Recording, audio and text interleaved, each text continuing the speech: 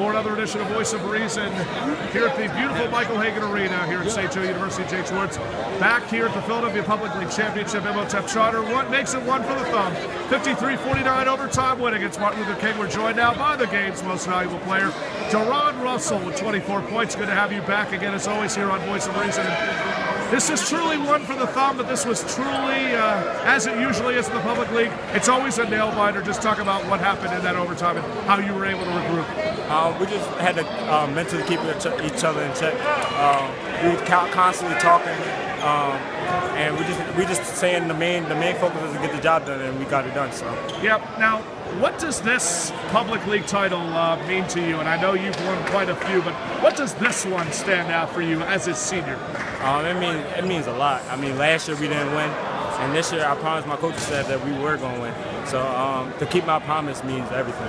6 again, I should say, one for the thumb, as they say. Coming up next, city championships. What goes through your mind as you continue to inch closer to the end of your high school career? Right now, I'm just gonna get some rest. I'm tired, so. Man. I'm tired. Then we're gonna worry about the city state championship, because that's been our main goal, the pub, city, and state. And we got one down. We need the other two. So. Obviously, nice to have Jim Carr, your future coach, in attendance tonight. Daron Russell, we appreciate you joining us again here on another edition of Voice of Reason. Congratulations again, Daron Russell, the MOTEP Panthers. One for the thumb, 53-49 overtime win.